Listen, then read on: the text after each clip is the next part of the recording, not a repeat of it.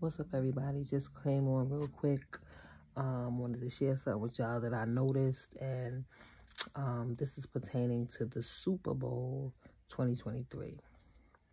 I got something in my braces, but whatever. So, I'm not really a sports type person, but I have children. They're teenagers, young adults. They wanted to come to the house with me and my husband and watch the Super Bowl. So I let them watch it or whatever. We sat there, and of course, you know, we seen the Rihanna performance and all that other stuff, which we know straight off the rip from when she started how demonic her eyes looked. I don't care what nobody said, but that energy was coming off of her, right? Because we know that these entities need a body to function off of, right? So she was, you know, the piercing stare in the beginning set it off for me. I was like, all right, we already know what that's about, whatever. Then after the game, here's what I want to bring the attention to. The energy surrounding the game was just mad uncomfortable after. Because I had my oldest son there, and apparently he bet somebody. And he was there like, nah, you know what I'm saying? Even though he's not really a fan of neither one of the teams, his team didn't make it, which his team is the Giants. With us being from New York, his team didn't make it, but of course he bet. And so he wanted the team that he bet for to win, you know what I'm saying? So he don't lose no money, naturally, normally. So my girls, they were voting for the Eagles, right? Because where we live, you know, our state per se doesn't have a team. So the next state over would be the Eagles. So they wanted the Eagles, especially mainly because they didn't want to have to go to school tomorrow because they figured school would be closed, the teachers would be out, whatever. So I'm noticing after the game, my girls and my sons, they going at it, they dissing each other, they grind, what they call grinding each other up and all this other, just, you know, talking, they getting loud, they arguing, da-da-da-da. And I was like, yo, I had to step in and tell them to shut up because they was pissing me off because now they started coming at each other, they getting personal, hurting each other's feelings. And I'm like, sitting there like, what spirit is this? What spirit is this?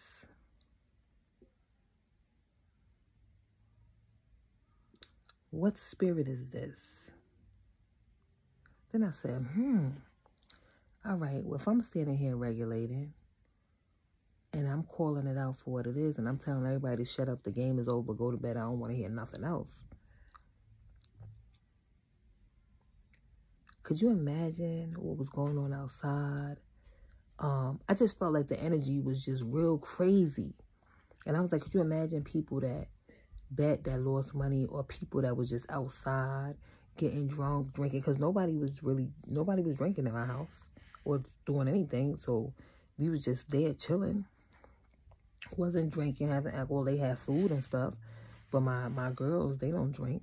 You know what I'm saying? And everybody was just sitting there chilling. And then at the end, the spirit, all through the game, I'm watching the spirit trying to, you know, like, permeate through my son, then my other son, then my girls. And I was like, And then after that, when they started arguing back and forth, and my girls ain't really into football like that. And then my other son going back and forth with them, and then they get personal, and they arguing. I'm like, yo. I'm like, y'all getting mad over a game that none of y'all getting paid for, except for my oldest son. And the girls, I'm like, y'all ain't that. Why y'all taking this so seriously? Y'all just didn't want to have to go to school the next day. But what? And I was like, oh, nah. This can't be good. Then I happened to go on Instagram and I see people posting, people getting mad, old people, young people, whoever, breaking up TVs, tearing up the house over a game, over a football game. So I just came on here to say, like, yo, like, we got to take inventory of what we're doing in this life where everything now is crazy. Like, we got to pay so much attention because these entities and these spirits is out here really trying to jump on us to cause us to wild out. I recognize it. I experience it myself every day. We wrestle not against flesh and blood, but against principalities and powers and the rulers of the darkness of this present world and spiritual wickedness in high places.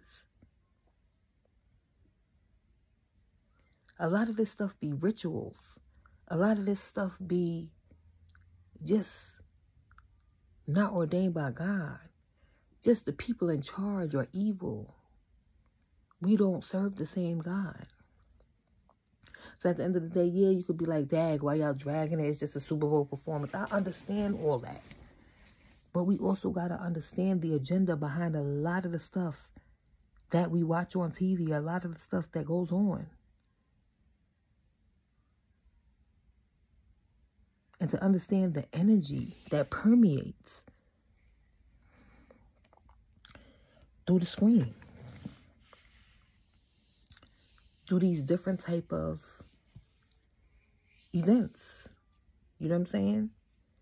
So, I want to say God bless everybody. Listen, stay prayed up. You see they done shot down all these supposed to be spy balloons and all this other stuff. We don't know what's going on, but I know they shot some more down. And it is a distraction, so we need to pay attention. We need to pay attention to what's going on somehow, some way.